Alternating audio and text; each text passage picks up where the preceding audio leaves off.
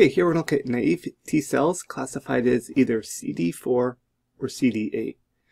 You may have seen these images before depending on what order you watch some of the videos I have posted under this channel, but we're going to explore these in a little bit more detail in this lecture series. So looking for CD4 and CD8 cells. These molecules are important because they regulate how the T cell will interact with and respond to an antigen-presenting cell. So that's abbreviated APC. APC, antigen-presenting cell. We notice in this case, in particular, where cell-to-cell recognition is very important.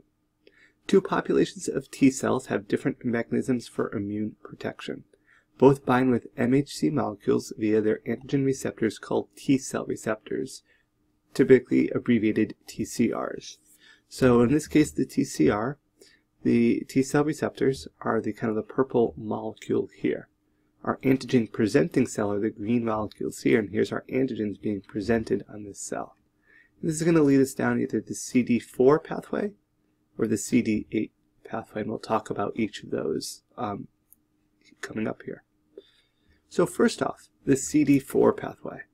So these CD4 cells bind with APCs, antigen-presenting cells, via their antigen-embedding MHC2 molecules, and are stimulated to become helper T cells. So these cells that go into and stimulate B cells or cytotoxic C cells directly or secrete cytokines to inform more in various target cells about the pathogenic threat. So what does this kind of block of text kind of look like in an image? Well, here we have our CD4 pathways that we're looking at. We have our T cell receptors here. We have our CD4. What this is allowing is an activated helper T cell. So when our CD4 helper T cell binds with MH2 complex, an antigen-presenting cell, the antigen-presenting cell and T cells now release our cytokines. In response to the cytokines, T cell clones itself. So in response to this, we're noticing one cell basically cloning itself going into two. These cloned T cells are produce different cytokines and activate either B cells and CD8 cells. And these can go about as being an integral part of the immune system. So what does our CD4 do? Well, there's binding, that's very important in the immune system. They're then releasing a compound, causing T cells to clone itself, and from there T cells are able to differentiate into the CD8 pathway and B cells. We're going to investigate in this lecture the CD8 to the next step. We're going to follow this cell along. So looking at the CD8, now what that does is that engages in antigen-embedded MHC1 molecules on the APCs, again, antigen-presenting cells, and are stimulated to become cytotoxic T cells.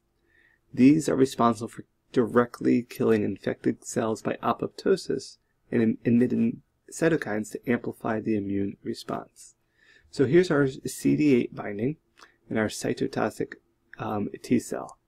When this interacts with the MH1 complex, the epitope complex, in an infected cell, it produces these molecules here. These molecules are very important. These molecules go on now in our infected cell, because this cell basically has now either virus particles in it or is in some way compromised. Its expression is going to be slightly different, and the peripherins form the pores in the membrane. So we're looking at breaking apart this cell. By adding these kind of pores to the cell, we're able to break the cell down, lysing the cell. So remember, the cytotoxic T cells are responsible for destroying this infected cell. We don't want this cell to be able to go on and spread these virus particles throughout the entire body. As a result, the cytotoxic T cell is responsible for lysing or destroying that cell.